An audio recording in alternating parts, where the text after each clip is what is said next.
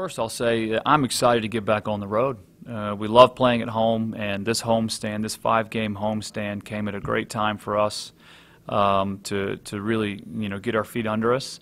But we've played really well on the road, and we've played good teams on the road. And I think our road routine is something that we have, set over the type of games that we've played early in the year. So I expect our road routine to be comfortable for our players. I think they'll be ready to play on Friday. They'll be playing a Lamar team that, has been up and down, and when they're up, very, very good. There is no doubt they will be up for our game Friday night.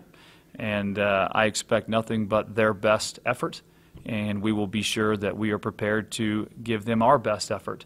And then from there, players will decide the outcome on the field. But from a physical standpoint, we're in a great position. From a mental standpoint, great position. And so Lamar will be a good test, and it'll be a game that we're excited to play. And then, we head on up there to McNeese on Sunday, and McNeese is a team that's very athletic, very, very physical, and they'll be intense. And that was a great game that we played against them last year that required an overtime goal at their place. So what I'm really excited about being on the road is the caliber of surfaces we're going to play on. Both McNeese and Lamar have very good surfaces, great fields to play on that are cut tight and will play fast, which suits our style and the way that we like to play. So we should be very comfortable in the settings that we will see this weekend. And then from there, it's, make a statement, do something special. And this is the next step in what could be a really, really exciting story